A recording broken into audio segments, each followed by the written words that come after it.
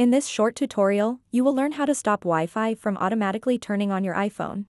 Many users find it frustrating when their Wi-Fi turns on by itself, draining the battery and using data without their knowledge. By following a few simple steps, you can take control of when your Wi-Fi is enabled on your iPhone. If you access the control center and tap on the Wi-Fi button, it will only disconnect Wi-Fi until tomorrow. It does not completely turn it off. So what you want to do is open up the Settings app on your iPhone and then tap Wi-Fi.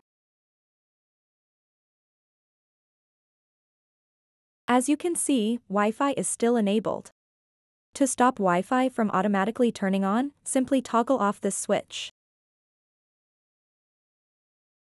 By following these steps, you can ensure that your iPhone's Wi-Fi stays off until you choose to turn it on yourself. It's a simple but effective way to manage your phone's connectivity settings and ensure a smoother user experience. So that wraps up this tutorial. If you have any questions about this whole process, please let me know in the comments section below. And if this video helped you out, please give it a big thumbs up and subscribe to this channel for more tutorial videos like this one. Thank you so much for watching and have a good day.